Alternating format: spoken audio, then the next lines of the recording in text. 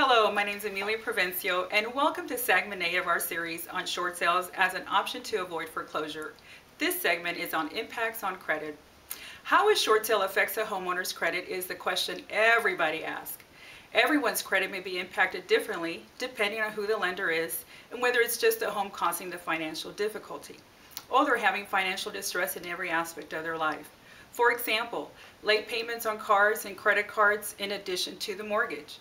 There are differing views and measurements on the exact impact of your FICO score, but in general, a short sale will have a lesser impact on your credit than a foreclosure or deed in lieu. In a short sale, the ding to your credit is actually due to each late payment or payment that you miss. The fewer late payments, the less the damage, and these can be worked off over a period of time while you're keeping current on all other debts and monitoring your credit.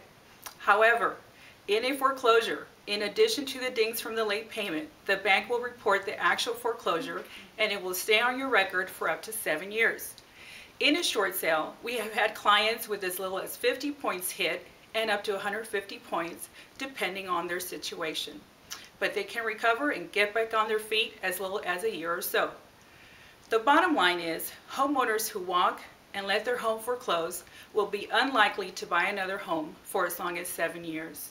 Homeowners who choose to do a short sale will have the opportunity through Fannie Mae and Freddie Mac programs to buy again as little as 2 years. Think about it.